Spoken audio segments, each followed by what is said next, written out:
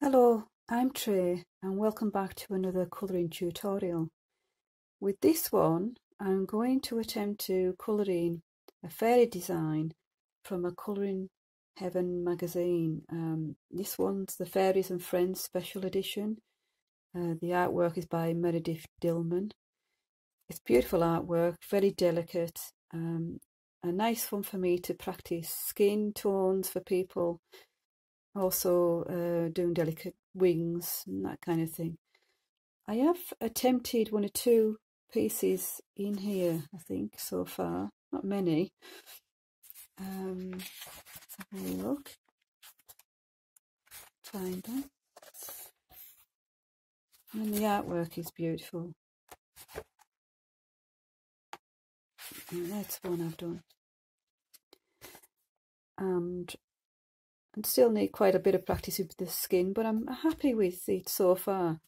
And of course I love doing wings. Fairy designs are so delicate. I am working on a different one at the moment because every design I do I'm trying to learn something or practice something. With this one it's folds of dresses, and it's kind of nice with this design because you get some lines in there to help.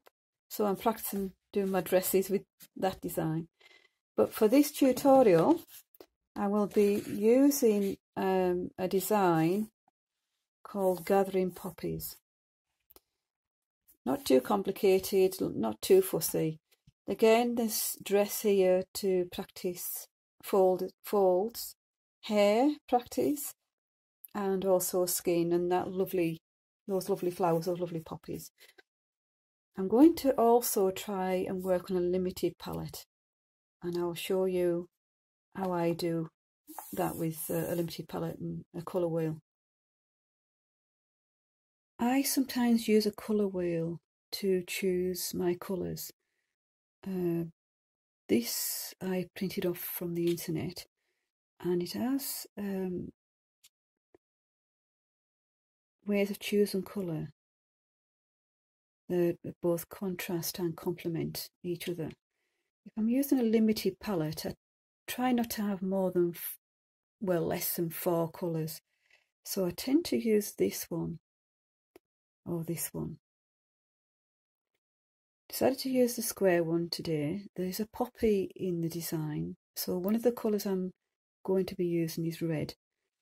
So on the wheel it already has red picked, and the other colours that go with red would be yellow, green and blue. I'm using my Marco Raffine pencil set for this project. I do have some others which I'll try and use again in future tutorials.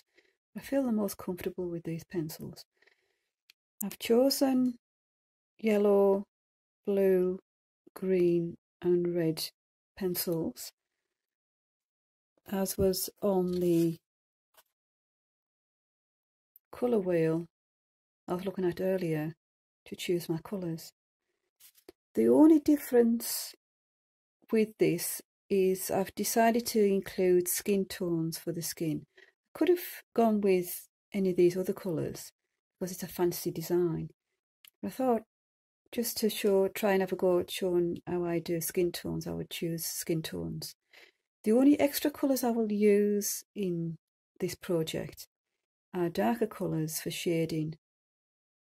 So for instance, I'll probably use a purple with my reds and a brown with the greens or a blue. Just depends on what works best.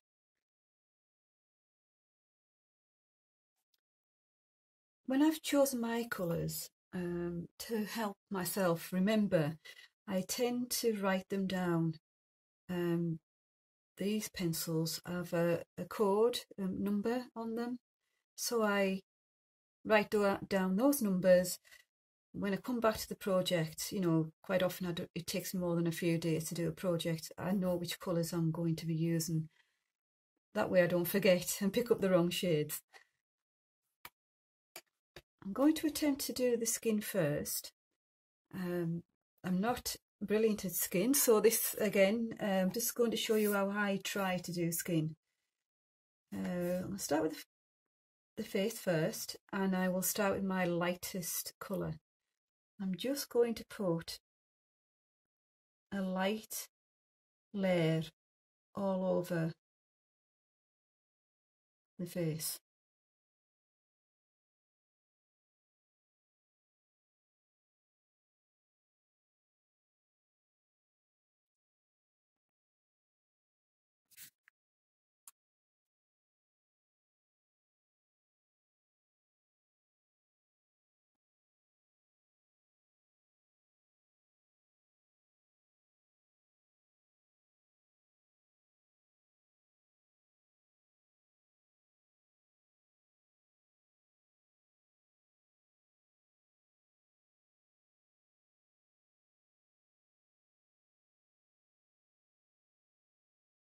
I will now do the neck and the chest in the same colour, light pressure.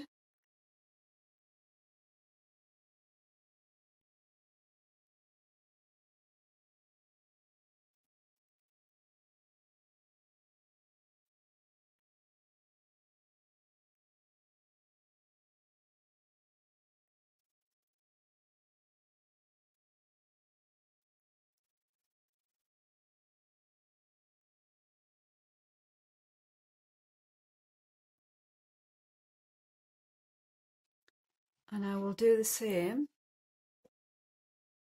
for the arms and the legs.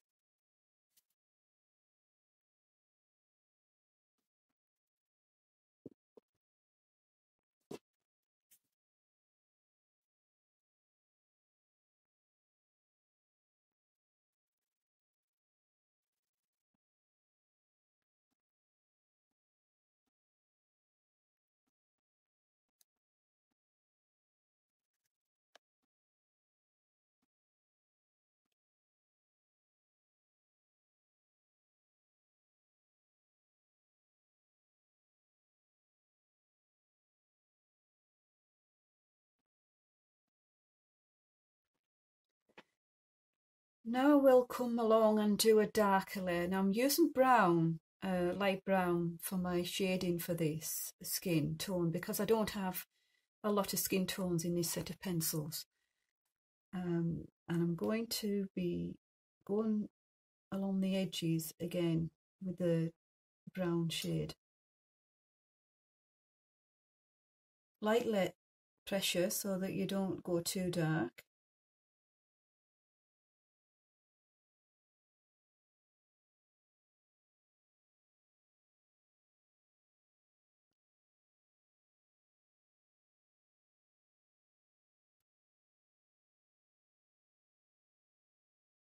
Inside the ear will be darker.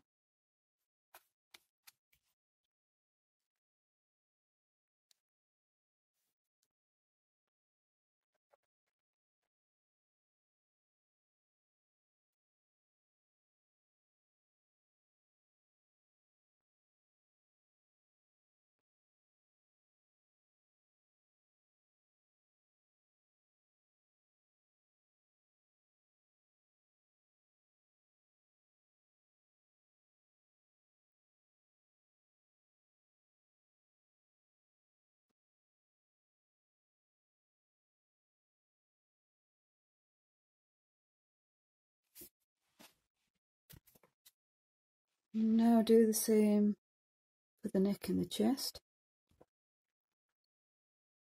going in to the shadowed areas and going slightly darker.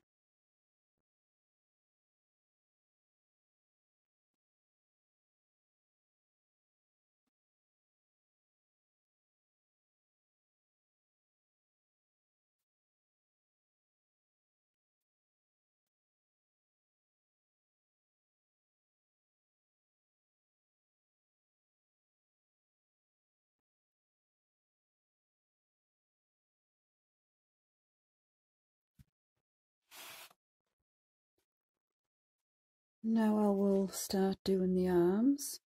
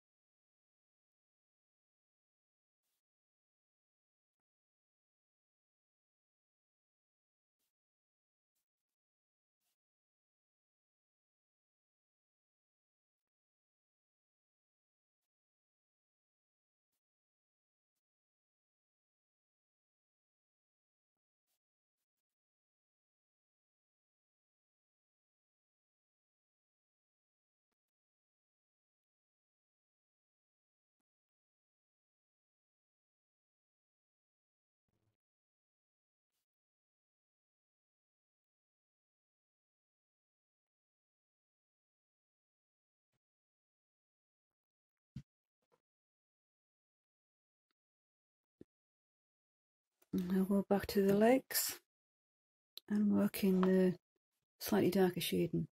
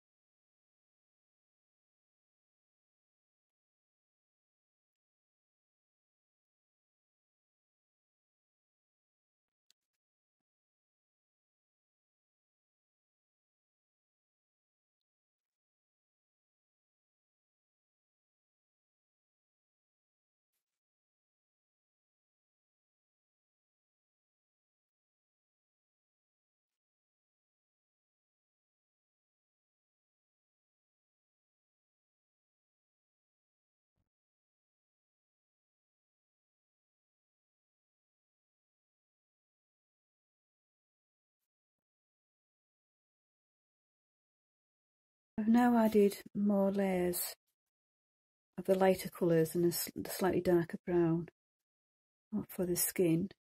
I'm now going to highlight parts that I think would be slightly darker using a darker brown.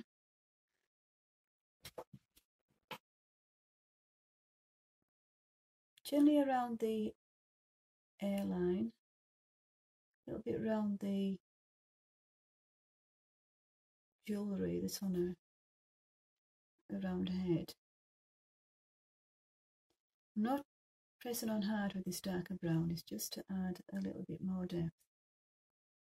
I went for the brown tones rather than the pink tones for this project because I felt it was working better with the colour palette.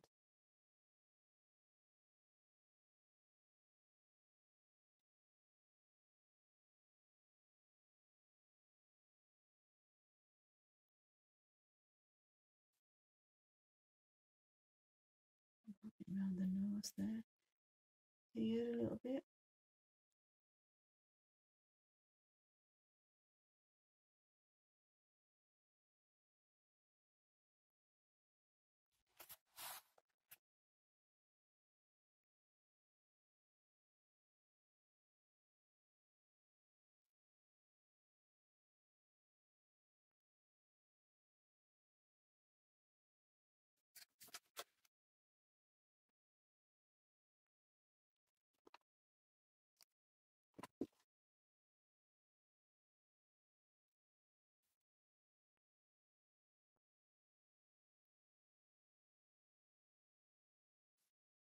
I'm just darkening slightly where I think the darkest shadow will be.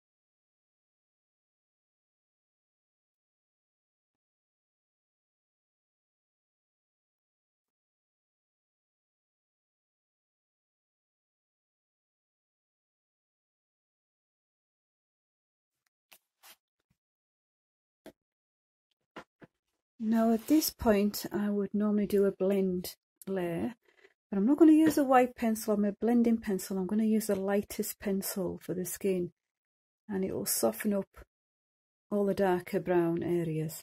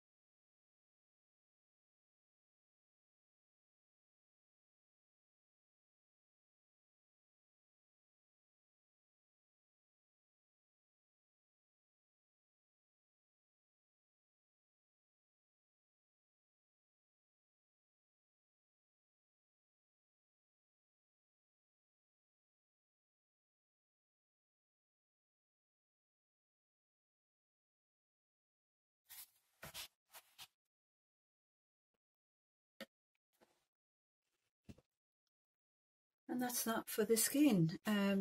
She's got a nice tanned look. I can imagine she would be tanned. She'd be outside all the time, being a fairy. Quite happy with that. I mean, personal choice. If you want to do more layers, that's up to you. I just do a few, and I'll leave it, as that, and do my final blend. So this is the end of part 1 for this tutorial. When I come back for part 2, I'm going to do the eyes, the lips, the nails, and then have a go at doing her hair.